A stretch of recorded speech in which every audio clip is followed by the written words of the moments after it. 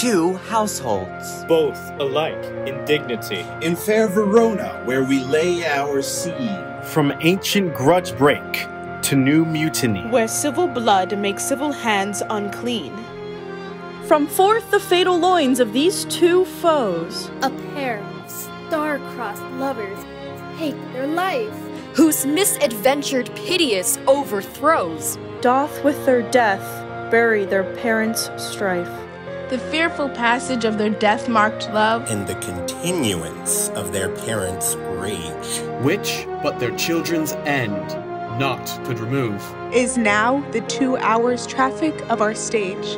The which, if you with patient ears attend, what here shall miss, our toil shall strive to mend.